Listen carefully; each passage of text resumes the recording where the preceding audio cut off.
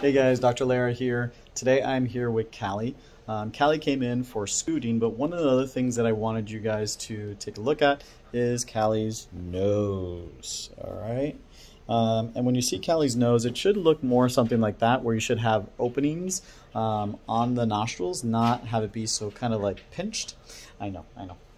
But it is something that it is recommended nowadays by the American College of Veterinary Surgeons to fix what we call brachycephalic syndrome. So that means that they have their nostrils pinched, they have an elongated soft palate here, thank you, and they sometimes can also have something called everted laryngeal saccules.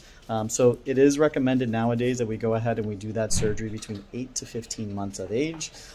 If you're going to have your dog spayed, you probably want to have it done at that same time. This helps to prevent problems down the road. If you have questions about those problems, the most common problems would be pulmonary hypertension, tracheal collapse, and sometimes even liver disease. So thanks for watching. Hopefully you found this video helpful, and have a blessed day.